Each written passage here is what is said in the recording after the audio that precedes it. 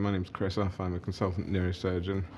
I'm head of neurotrauma and clinical lead for neurosurgery at the Royal London Hospital.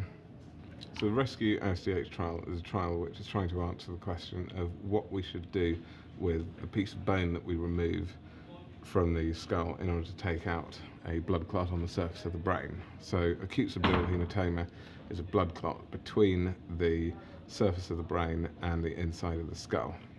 During the operation, we remove a section of the skull. After the operation, we're not sure what we should do with that section of the skull.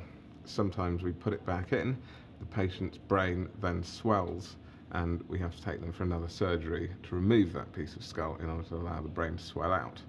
Other times, we leave the piece of bone out on the assumption that the brain will probably swell, and occasionally we find that it was actually unnecessary, and the patient then has to have another operation unnecessarily to build up the skull. So the trial is trying to answer this question. A patient who has acute subdural hematoma comes into the hospital, they have a scan, we decide that they need surgery, which is life-saving.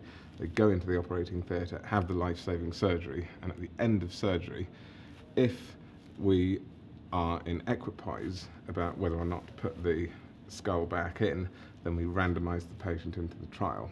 What do we mean by equipoise? We mean we're not sure what we should do. So somebody where the brain is already swelling due to damage of the brain underneath, we're not in equipoise. We should definitely leave it out in order to save the patient's life. In a significant number of cases, the brain doesn't look too bad, maybe it's a little bit bruised, we're not sure what we should do, and at that point we randomise them.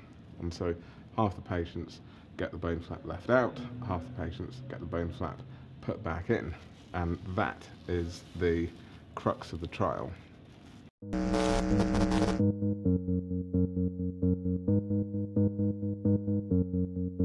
In a dark room we fight, make up for our love. I've been thinking about you, about us.